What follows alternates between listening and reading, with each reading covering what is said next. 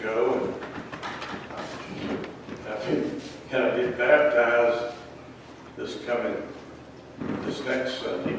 And I said, yeah. And I'm thinking the next Sunday. And she was thinking the coming Sunday.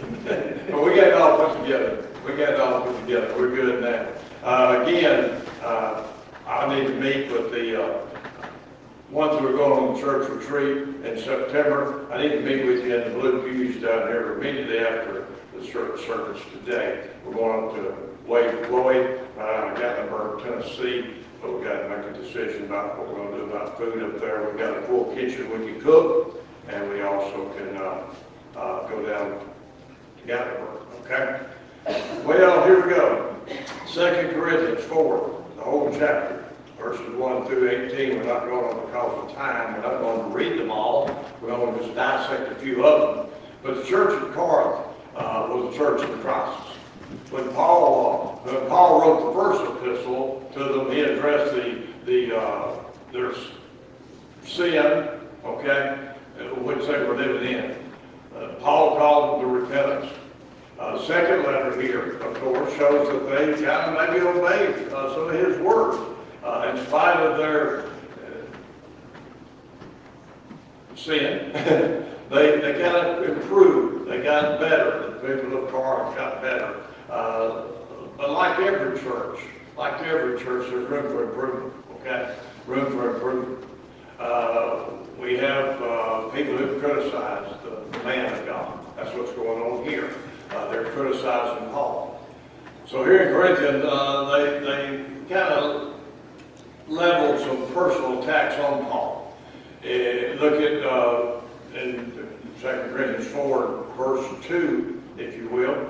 It says that he said, but have renounced the hidden things of dishonesty, not walking in craftiness, nor handling the word of God deceitfully, but by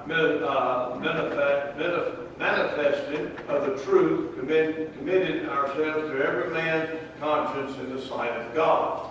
They said that his ministry was weak and dying. They said that he was dishonest. They said that he was corrupting the word of God. They said that he was hindering the preaching of the gospel. Paul being a man of integrity, and Paul being a man of obedience to the Lord, these accusations were probably hurtful, and they were wicked, and they were unfounded, okay? In chapters 3 and 4, Paul was forced again into this sad situation. Paul wants them to know that in spite of their attacks, in spite of the pressure of the ministry, let me assure you there's pressure in the ministry, okay? The persecution he faced, the imprisonment he suffered, the hatred of his enemies that his enemies had on him, all the other pressures of his ministry he faced, he has this to say: we faint not. We faint not. Look at verse 1 of chapter 4, the very last 3 words in that verse. We faint not. We faint not. That phrase, faint not, means to not lose heart. To not lose heart. Paul is saying the ministry is hard. The ministry is stressful. The ministry is lonely. The ministry is painful. But I'm not going to lose heart. I'm not going to lose heart. I'm going to hang in there. Okay? I'm going to stay in there. I'm going to trust God. As Paul tells the Corinthians, why he doesn't lose heart, he helps us to as well. We all know that we live in difficult times. Church is not important to many people anymore. No. You see the empty pews, and it tells you that already. Okay? Right. Even among those who attend church, many people have trouble with the Word of God being preached. They bubble up. They get a thorn in their side, you might say about it. People get mad. They leave the church over the silliest of issues. The silliest of issues. They say things like, I don't like what's going on around here. Well, I can say the same thing. But I just look to the Lord. I look to the Lord. And I don't second guess him. Okay, I don't question him. I know he's working in the church, and you'll see that in here as well. I just try to go along with what he wants me to do and not get upset upset and not get hurt and not get discuss stupid things. Biblical churches aren't growing. A lot of churches which create an entertainment, kind of entertain you, they're growing leaps and bounds. Growing leaps and bounds. Trying to entertain people. I'm not here to entertain you. Right. I'll never be up here to entertain you. Okay? I'm up here to preach the Word of God. Right. Ministry is discouraging for preachers. Life in the church can be discouraging from the membership as well. To be honest, it's far too easy for us to lose heart, I guarantee you. Let me read you what Charles H. Spurgeon wrote in his classic on lectures to my students. In a chapter properly titled, The Ministry's Failing Fix. It describes the pressures upon which a Christian minister, a pastor, can lose heart. Let me read it to you. It says, our work, when earnestly undertaken, lays us open to attacks in the direction of depression. Who can bear the weight of the souls without something sinking into the dust? Passionate longings after man's conversion, if not fully satisfied, and when are they? He said, consume the soul with anxiety and disappointment. To see the hopeful turn aside, waxing more bold in sin. Are there not sight enough to crush us to the earth? The kingdom comes not as we would. The reverent name is not hallowed as we desire, and for this we must weep. How can we be otherwise than sorrowful?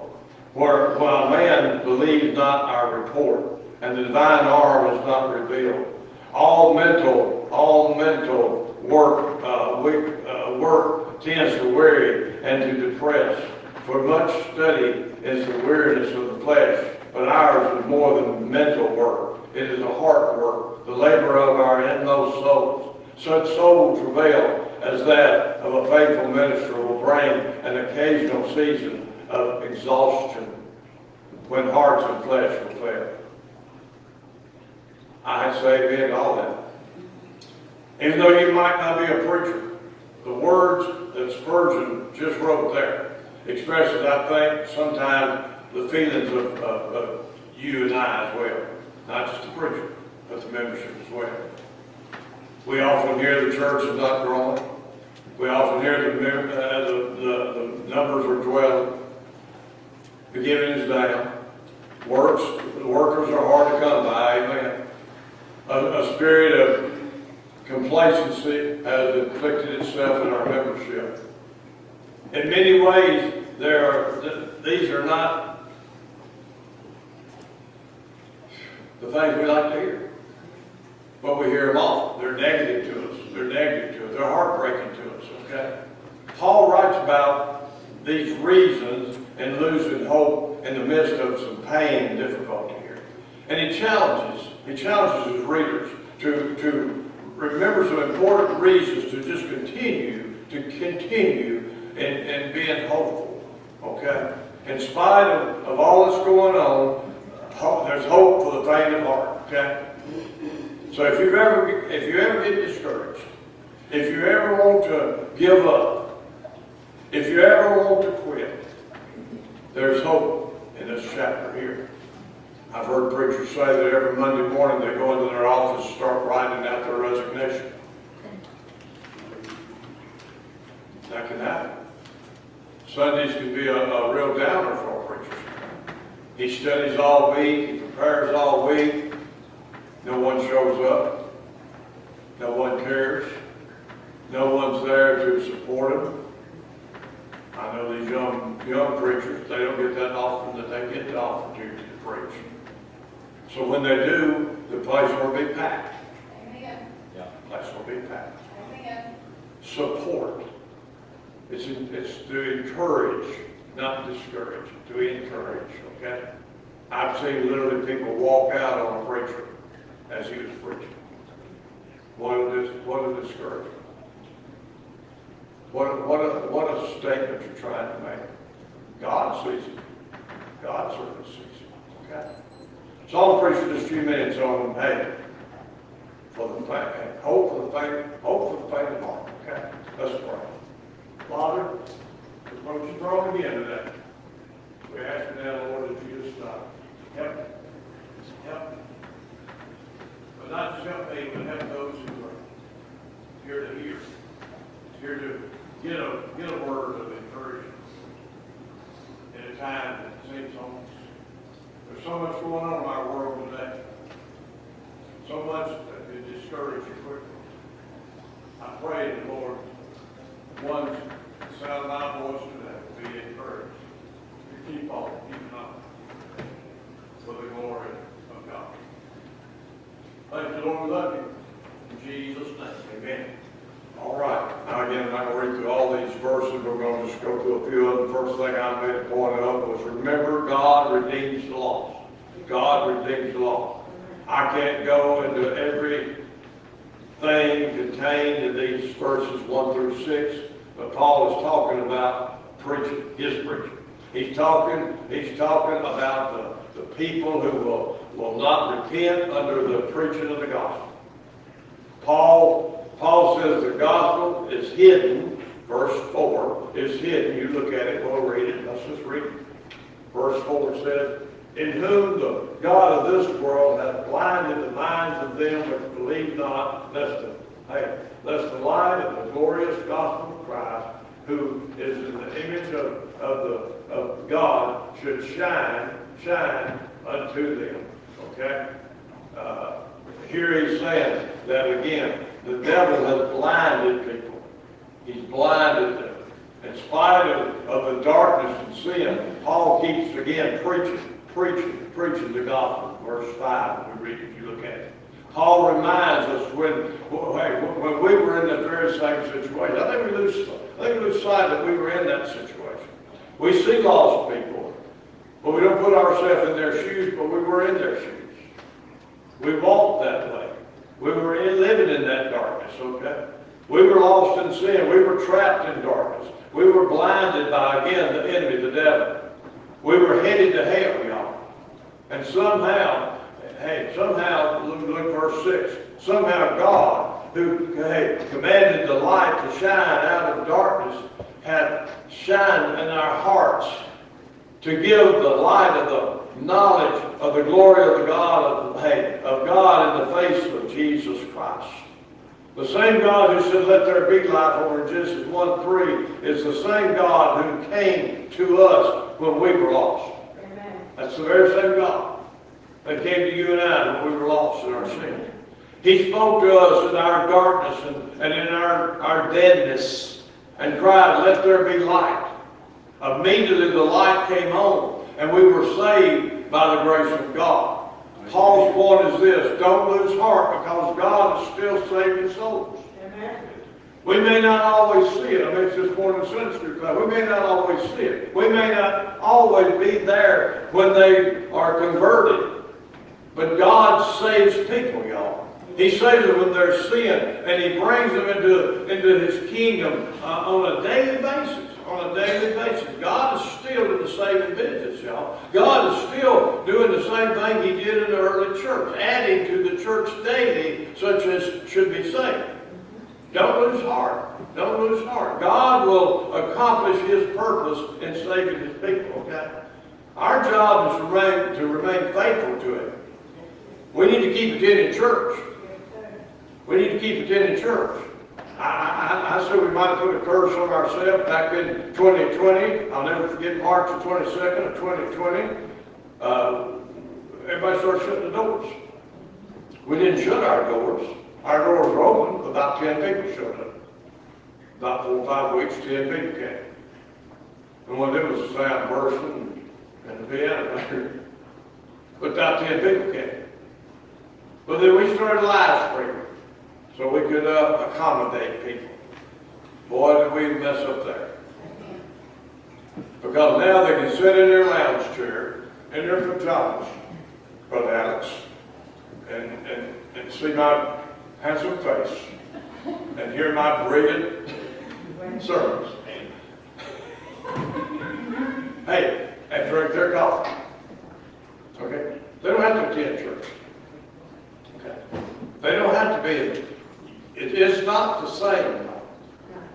I've been there. I've listened to us on live stream and other preaching as well. It's just not the same. When you're in the presence, and when you're in this room, you're in the presence of the Holy Ghost. Okay? And you're in a lot of the presence of the Holy Ghost. You see, the Holy Ghost lives in everyone that's saved here today. And that's where we get it. Okay? We need to keep investing in the kingdom of God. We need to keep living for the Lord. We need to keep praying and reading your Bible on a daily basis. We need to rejoice in our salvation. Have you lost the joy of your salvation? Let me tell you what, if you can't get happy about your salvation, get happy about my salvation. Okay? Because I was a wretched sinner. And hey, God has done a miracle in my life. And y'all ought to be glad He did. Okay? It may not appear as though anything spiritual or even eternal, with eternal value is taking place, but God is always working, and God is always building His church. His church is not going to go down like the Titanic got. He said, upon this rock I will build my church, and the gates of hell shall not prevail against it. He's in it, and He's for it. And you ought to be for it. God died for the church. If He was willing to die for the church, we're to be willing to come to church sometime. Amen. We're to be willing to get. We let too many things get in our way. We have too many other priorities. Sunday ought to be set aside for God. Hey, I can remember the days when I was younger, and we'd work all day, Brother Silas, out in the yard, planting flowers and bushes, doing all that stuff. I'd come in about 8 o'clock at night, dead tired. But Brother Randy gets what I done. I got up on church next day. I didn't let that hinder me. If you got a situation where Saturday takes you away from Sunday, you better change it. Amen. You better switch it. Amen. You better say, what I'm going to do is I'm going to sit right here in my lounge chair all day Saturday, rest up. Now, buddy, I'm going to hit the church door on Sunday morning. I'm going to hit it at 9:30 for Sunday school, too. Sunday school is vital. I just thought I'd throw that in. All right, secondly, verses 7 through 12. Remember, God reinforces the weak. He reinforces the weak. Every thought we have about being redeemed, God reminds us of our weakness in verse number 7. Verse number 7 said, but we have, this treasure in earthen vessels, that the excellency of the power may be of God, and not, hold up right here, and not of us. But we have this treasure in earthen vessels. That phrase, earthen vessels, refers to jars of clay. Clay containers are weak in nature and easily broken. While our salvation, God gave us, God working in our lives, and it's solid. It's solid and it's powerful. But this salvation is contained in a weak vessel, which is prone to failure. That's this. Paul talks about the struggles in verses 8 to 11. I'm just going to hit on these. You look at them.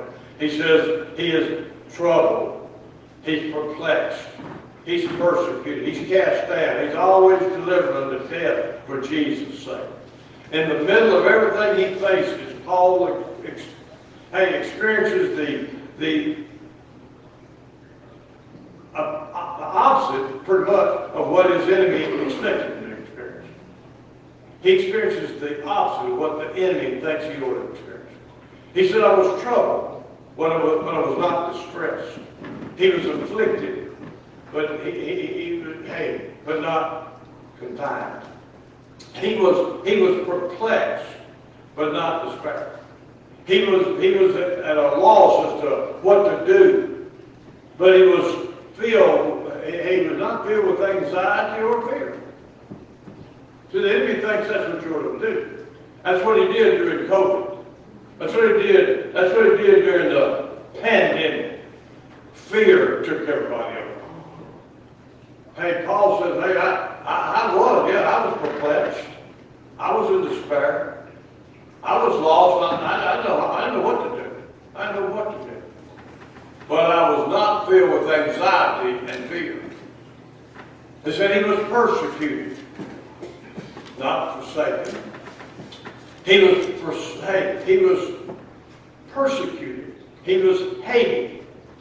But he was not abandoned by God. God was still with him through it all. He said, I was cast down, but not destroyed. Hey, he was knocked down, y'all, but he wasn't knocked out. He just kept on going, kept on going. See, we get a little hang down, we got to stay home from church. Hello? We get a hang down. And not only do we have to stay home from church, we have to have our whole family stay home from church too. That hang down could get worse. I can hang it up, you know. A blanket, okay? Hey, in the end, everything Paul endured in his life and everything that we endure in our lives is to allow God, is to allow Jesus, hey, to be seen in our lives. What's the worst thing you can do when you get down now? Is show it to everybody else. Because what it does is drag everybody else down now. Okay? This flesh is weak, y'all. Hey, and in the flesh, we often lose hope. We often lose hope. We must remember that we live in a very fragile body. Paul called it an earthen vessel. This earthen vessel, in it we suffer many trials and difficulties. Things are coming our way. Trials are going to come your way for a growing purpose. And that's why God said it. So yet the things we endure are, hey, for the glory of God. God's doing something. When we continue to serve God in spite of the afflictions we're going to face in our flesh, our lives will glorify God. Our lives testify of hey, to everyone who witnesses our, hey, what's going on in our life, that we're operating not under our power, but under the power of God.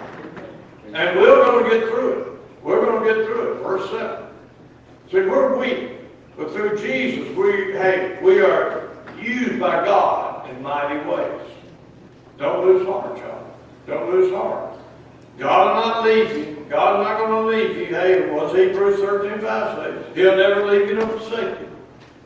God will strengthen you for the road ahead that you've got to face. He'll use you for His glory. Remember, God has a purpose for everything you face. I mentioned this morning in Sunday school. God has a purpose for everyone in this room right now. What you need to do is find out what it is in your life He wants you to do. He is using you for His glory. He wants to use you for His glory.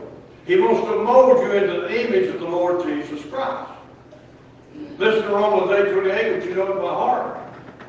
But we know that all things, that's hard, but it is true. We know that all things, no matter how bad, no matter how dark it gets, or how good it gets, all things work together for good to them who love God, to them who are called according to His purpose, Romans 8:28. Don't lose heart. Hey, God can strengthen the weak, okay?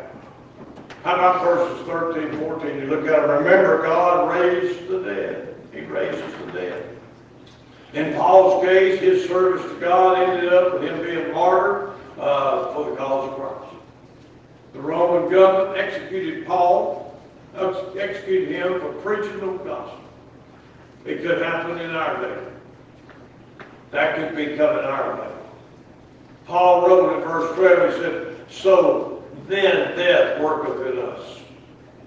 Paul may not have known how true that statement would be in his life. In the end, death claimed Paul for the glory of God. And even though Paul faced death on a daily basis, Paul believed God would one day raise him from the dead, which He would. He believed in the resurrection. This allowed Paul to put everything on the line for Jesus. Didn't matter what. He wasn't worried about what might happen to him. His primary concern was being used for God. And God might be glorified through his life. People would see God in him. see Jesus in him. Do people see Jesus in us? Do they see us doing that very thing that Paul did, trying to glorify the Lord? Even the threat of death was not enough to hinder Paul. And the threat of death in the service of Jesus should not stop us either. I'll be honest, it should never stop us either. Do you remember what Jesus said in Matthew 16:24 when he said, "Then said Jesus unto his disciples, if any man will come after me, let him deny himself. Let him deny himself and take up his cross and follow me." Are you a cross bearer today? Are you bearing the cross for Jesus? Or are you living for self? Don't get downhearted, okay? If we must lay everything, if we lay everything on the altar of sacrifice for Jesus, we have really not lost anything. See, if we are God's, he owns us. 1 Corinthians, back over in chapter 6, verse 19, 20. Check it out. But he owns you now. If you've been saved, he owns you. You're not your own. He owns you. So even if our service to the Lord costs us everything, we lose it all, hey, we're only giving back to God what he already owns. It's his anyway. I think someone mentioned it, one maybe Brother Mike during the offering. God, it's all God's. You give 10%, but that's God's. God could ask for 90% and let you with 10. You probably couldn't have gone to groceries and bought him groceries. Okay? If we could just grasp this truth, I think we'd be free from the fears that worry us to death, that wrap us up, that set us back, hold us back. Give your all for Jesus. And even if you die to it, God still will raise you from the dead. The grave, you're not going to lay in no grave, y'all. If you're saved, hey, as soon as you check out of here, as soon as you take your last breath, guess where you are? In the presence of the Lord. To be absent from the body is to be present with the Lord. You're not going to see no grave. You're not going to be in no ground. Hey, you're going to be in heaven. Your soul will be in heaven. You'll always be there with him. So don't worry about death. Don't let death fear you. When I was laying back on an operating table on the first day of the year of 2015 with a heart that had been that big, they could open me up like to lay me. Hey, death never entered my mind. They said, did you ever think about dying? I didn't think about dying. It didn't matter. I was a winner either way. If I left out of here, I'm going somewhere far better. A lot better than this place. So if it bothered me, it shouldn't bother you. You shouldn't fear death if you're saved. Paul didn't fear death. Paul made that statement not knowing that that's exactly what's going to happen. He chopped his head off. Didn't matter. As soon as they chopped his head off, guess what? He got to see Jesus again. He was like on the road to Nazareth that time. He heard Jesus. Yeah. He got to hear him in person then. Let's wind it up in verses 15 through 18. Remember, God rewards the faithful. This is important. God rewards the faithful. In the end, Paul knows all the trials of life are temporary. They're temporary. He knows that they will end someday. And I think they'll end for us soon, pretty soon. He also knows that as he walks through the cemetery of this world, the old man, the outward man, is dying every day. But the inner man is renewed and restored and refreshed day after day. As we walk through the shifting, unstable sands of this fallen world, we must learn to view Earth through and view it through heaven's eyes. Think about heaven. You go over to chapter 21, 22 of Revelation and read about that. Streets of gold, gates of pearl, and all those great things. But the greatest thing is Jesus is there. You're going to be in his presence throughout eternity. There'll be no more weeping, no more sickness, no more cancer, no more heart issues, no more of that stuff. It'll all be gone.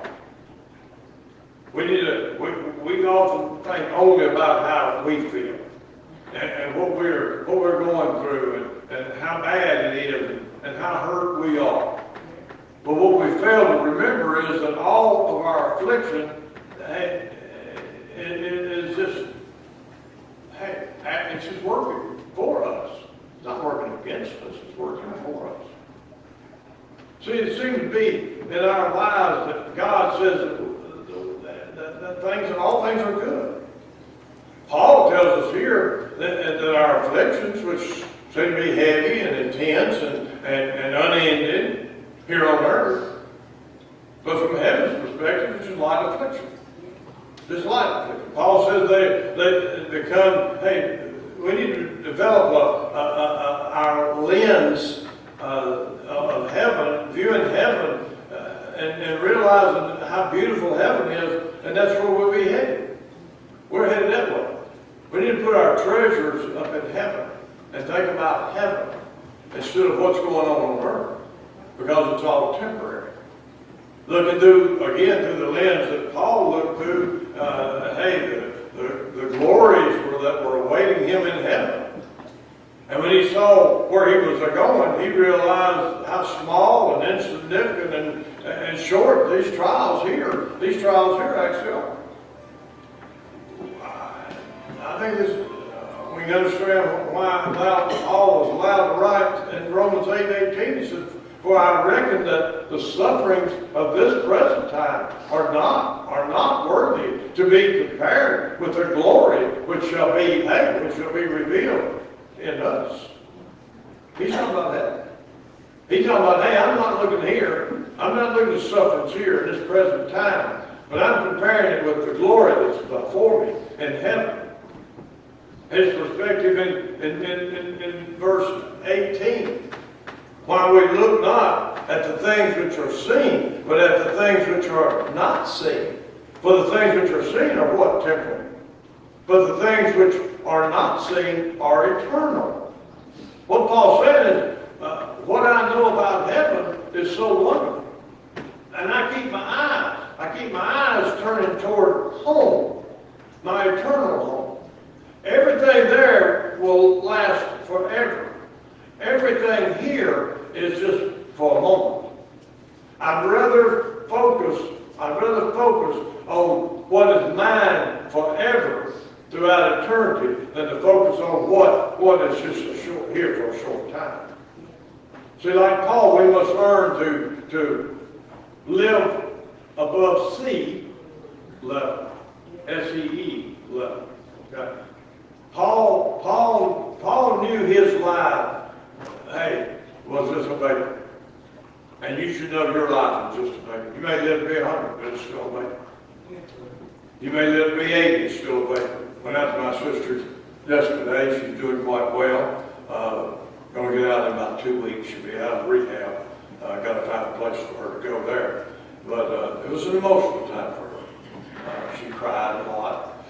Turned 84. We had a good time. The room was packed with folk. Had, some gifts for her, cupcakes and so on. But as I watched her and I looked at her, it broke my heart a little bit. But I realized our life's just a vapor. Just a vapor. Paul said he'd be here for a short time, then he'd be gone. Same is true of you and I. We may struggle, we may suffer here, but it's only here for a short time. See, when we leave this world, we'll be remade in the perfect image of Jesus Christ our Savior. And in our new bodies, we will live in God's presence, in God's heaven, forever and ever. One day, a weight of glory will descend on me and you. The weight of glory will be it'll be so profound. It'll be so filled with glory and every deep and dark trial that we've ever faced in our life will seem like just a short walk through a little dark alley, okay? The glory of heaven will be so real and so profound. The afflictions of this life will seem as just no more than a mere momentary anxiety. Don't lose heart. Don't lose heart. God sees your faithfulness to Him and to His will, and He will reward you for your faithful service. One day, this short life will come to an end. And when it does, we're going to fly away home to a land where the glory will never wear away. It'll never be consumed. It's going to be wonderful there. Those temporary troubles that we have down here in this world give way, to an eternal glory in heaven. Okay? Think about that. In heaven, God will reward your faithfulness to Him. Don't lose heart. Don't lose heart. We're going home sometime soon. Heads bowed, eyes are closed. Do you feel like giving up? Do you feel like giving up? Those who have come for baptism, get prepared for that. If you will.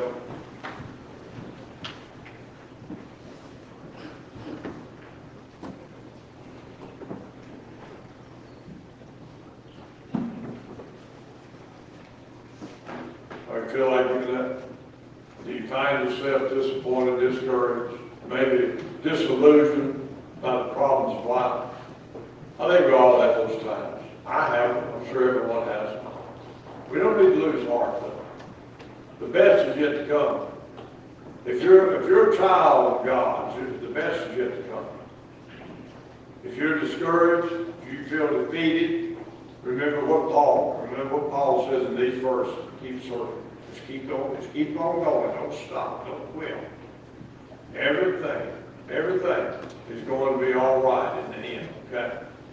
So just don't get discouraged. Don't get down so far that you do chin up on a dime. Don't get down to where you just can't serve God. Feel like you can't serve God anymore. You can't do for God anymore. Don't quit. Don't quit. Hey, don't lose heart. If you're lost today, I plead with you to come to the knowledge of the Lord Jesus Christ. It's so simple. The death, burial, resurrection of the Lord Jesus Christ. You know that He lived on this earth for 33 and a half years, done miraculous things, raised the dead, healed the sick, did all those things. But He took the cross. He died on a low rugged cross for you and I. Gave His life, sacrificed Himself for us. He was that lamb, that sacrificial lamb. He died there. They placed Him in a tomb, sealed it up, thought they had it. The boys sang this last week about the judgment, where the devil thought he had Jesus there. He had Him locked up in that tomb. But 3 days later, He arose. He came out of the grave. And He sits at the right hand of God the Father this morning, interceding for you and I. Think about that. The death, burial, resurrection. If you can believe that in your heart, not in your head, but in your heart. And you can know with true assurance that is exactly what He did for you and I, for our sins. You can be saved. You can be saved. If you're lost today, accept that. Accept that in your heart. Christian, don't give up. Don't lose heart. Don't quit on God. You quit on Him, He may quit on you. He said, you're ashamed of me, I'll be ashamed of you. He might just say, if you quit on me, I'll quit on you. And when you need Him, and you call on Him, He don't show up. Wouldn't that be bad?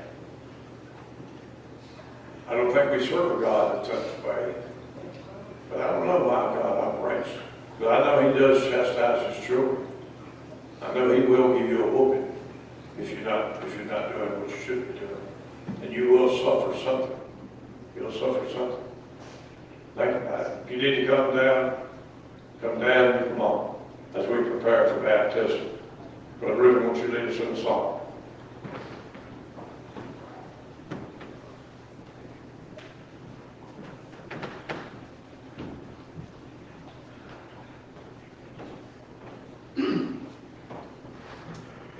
Well, I enjoyed that message this morning. I needed it. It goes along with the song that I sang this morning, actually. So let's sing from page 120 right here. Victory in Jesus. Amen. We got victory through Him. He loved us and gave Himself for us. That's what the Scripture says. All right? Page 120 right here.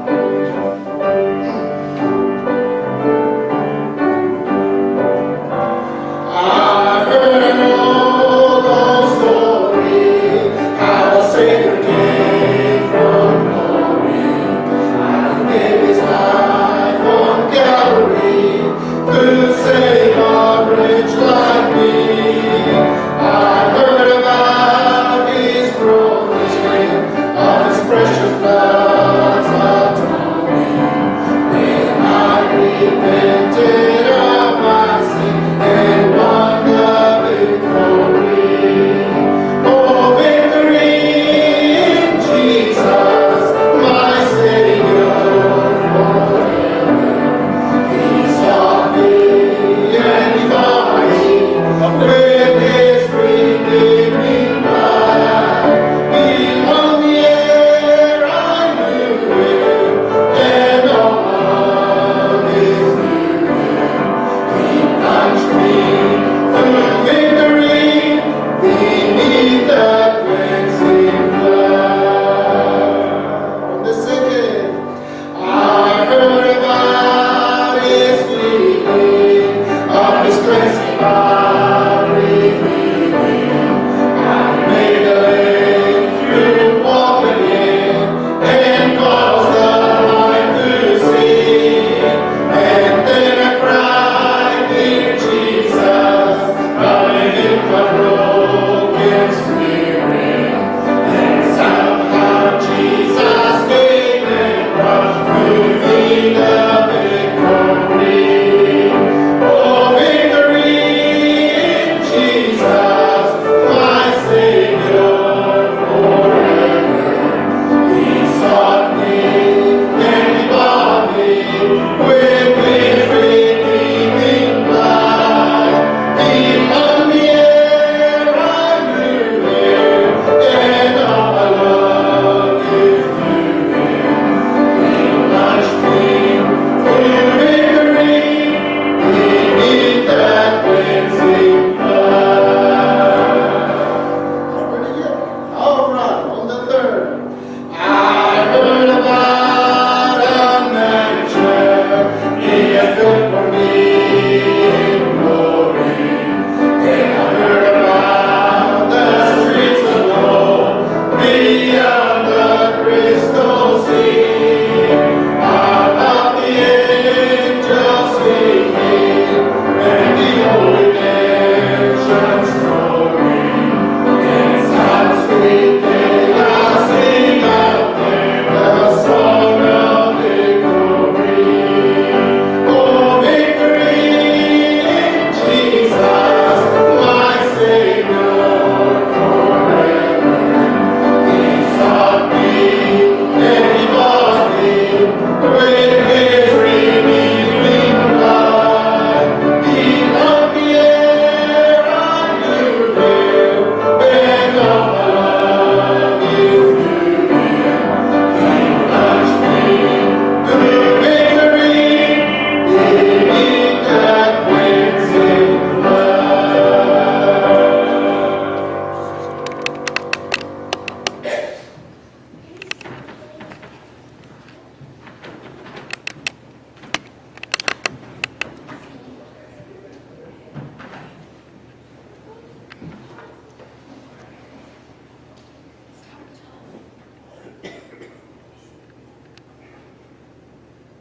Well, Hannah came to me, like I said, a few weeks ago, wanted to be baptized. He's been saved, won't join the church. So I said, well, have you been saved? She said, yes, sir. I've been baptized. She said, no, sir, I want to be baptized. So she's coming that way. She's coming to join the church through her statement of faith and also through baptism. So we'll baptize her today. And are you still saved? That's about the word. Miss Anna, I'm going to baptize you in the name of the Father, the Son, and the Holy Ghost. Buried in the likeness of his death. Amen. Amen. Amen. Y'all hang around and see her. Be down in just a few minutes, okay? Let's be dismissed. Brother Mike, won't you hit the microphone, dismiss us in prayer? You who are going on the retreat, hang around if you're going on the retreat with us now. Suspend. Okay, let's pray.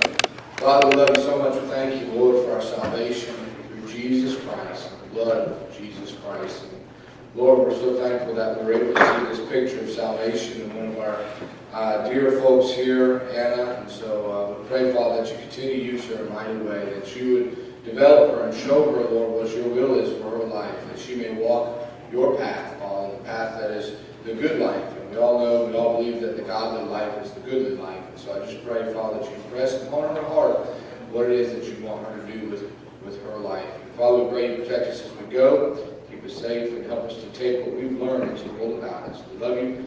Thank you for all that you've done. We ask in Jesus' name. Amen. Now, as Pastor said, if you're going to the way